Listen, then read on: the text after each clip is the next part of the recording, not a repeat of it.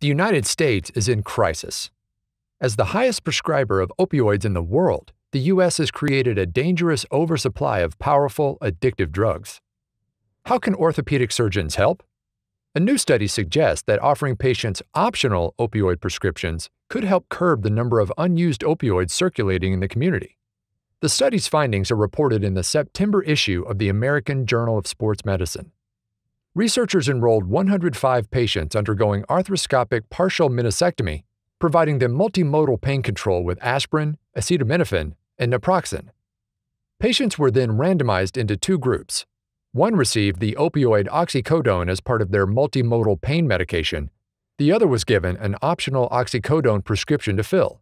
The research team contacted the patients over the ensuing month to assess opioid use and medication side effects. There was no significant difference in the number of tablets utilized between the two groups, the number of days that the opioids were required, or postoperative pain at any time point.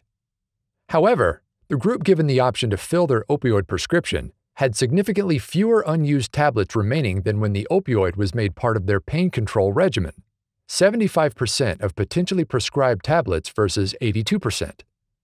Patients were aware of the group to which they were assigned, which may have influenced how they approached their opioid use.